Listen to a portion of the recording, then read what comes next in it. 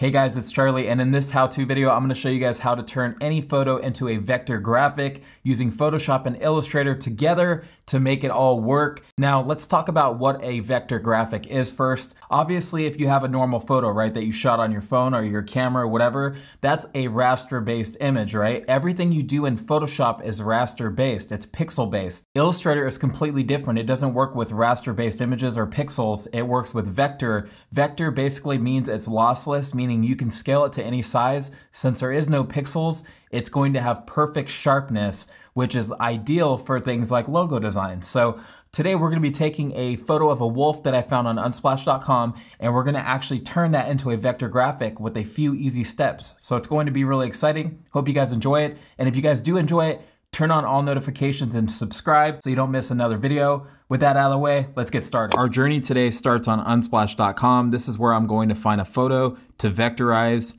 and you could use any photo you want, by the way, it doesn't really matter, but I'm gonna use a wolf because that's what I used in one of my very first vector videos that did really good, but it also got really bad reviews because I didn't explain things that great.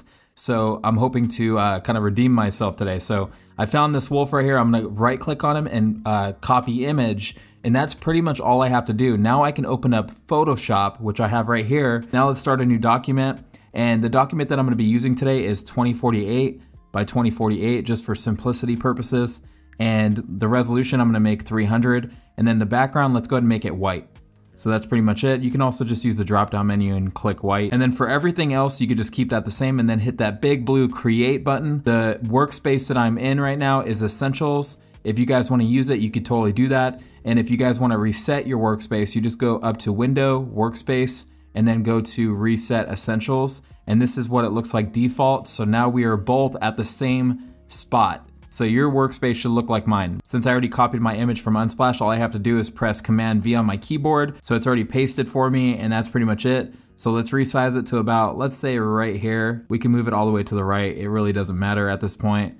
And that's it. So now we need to remove the background, and we're going to use Adobe Sensei to do that. So locate properties and go down all the way. You're gonna see quick actions, and this is what you need to use in order to select your subject. So hit select subject, and it's going to make a rough kind of selection around your subject. It's not going to look the best, but that is totally fine. Zoom in just a little bit. And then what I like to do is go to my lasso tool. You can use any tool you want. And I'm going to hold in shift, and you're gonna see this little plus icon, right? So now I can use the lasso tool to reselect the areas that were not properly selected, obviously. This stuff is super easy. It just takes a little bit of time. So I would definitely take your time on this, but I'm gonna rush through it a little bit, not gonna lie, because obviously, I don't want to bore you guys to death, but yeah, I mean, it did a pretty decent job. This isn't bad. So now what I want to do is go to my layers palette, and if you go all the way at the bottom of the layers palette, you'll see a little rectangle with a circle cut out of it, and that is the layer mask. So we're gonna add a layer mask by clicking that, and as you can see, it's going to cut it out, and it doesn't look very pretty, but we're going to fix that in a second, so no worries at all. What we need to do from here is desaturate our image, and I have a really easy way to do that. I'm gonna select the thumbnail, not the layer mask, of my layer,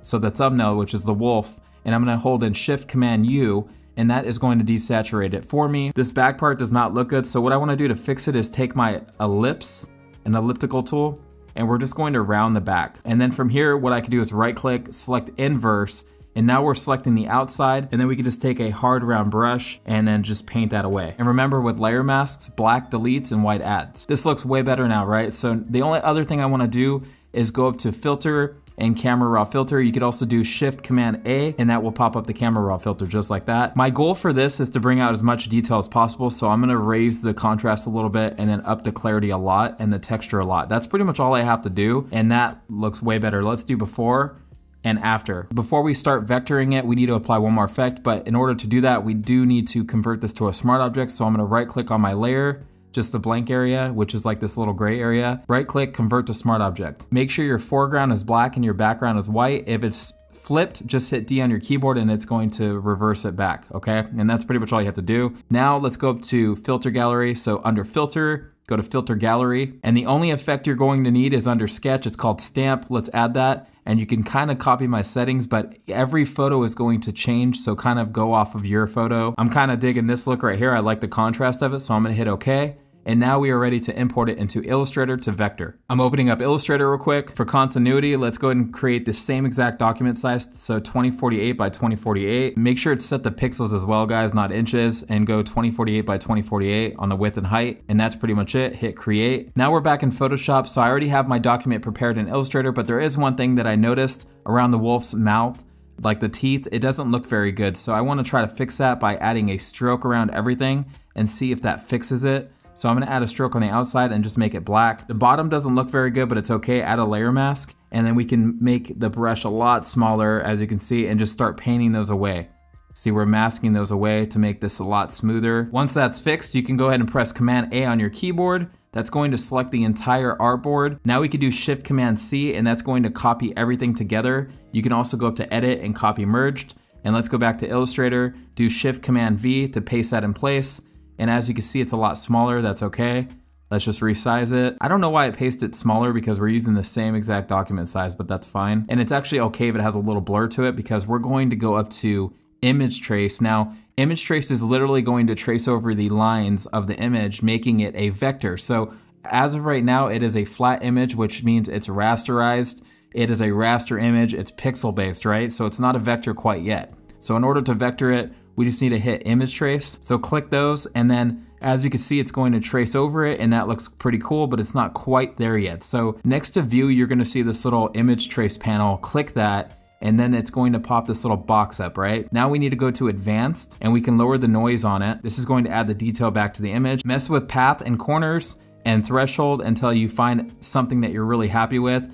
And then you can just ignore white. And this is literally going to delete all the white out of the image, leaving just the black. Now just press Expand at the very top, and this is going to convert the tracing object into paths, and you are done. Now, if I were to drag this onto my gray background, you can see that it's completely vector, it's completely traced. I can size this to any size I want, and we did that in a matter of what, minutes? And we could take this so much further if we wanted to. We can add color to this if we want. I can literally duplicate this, and let's go to Pathfinder. So from here, I wanna go ahead and merge it, and that's going to do its thing. And then I can press Unite, and this should turn it completely black. And as you can see, we have a separate layer now, which is actually a really cool silhouette. And now let's go ahead and drag that back into place, center everything together. That's usually the best way of doing it. So now everything's centered, and then we can change this to any color we want, and then send that to the back. And as you can see, you're left with this. And if you want to, you can get crazy with it. I can zoom in and then just delete the color out of the eye, just like that, see? I hope you guys enjoyed this video. If you did, let me know in the comment section below. And if you guys would like to share your work with me so I can check it out,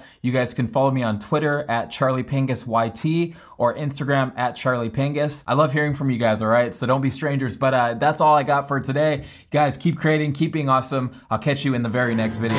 Baby girl love my bop and I like me too. No roof on my top and my babe see-through. Hating on the pen, don't stop, shit ain't gon' feed you.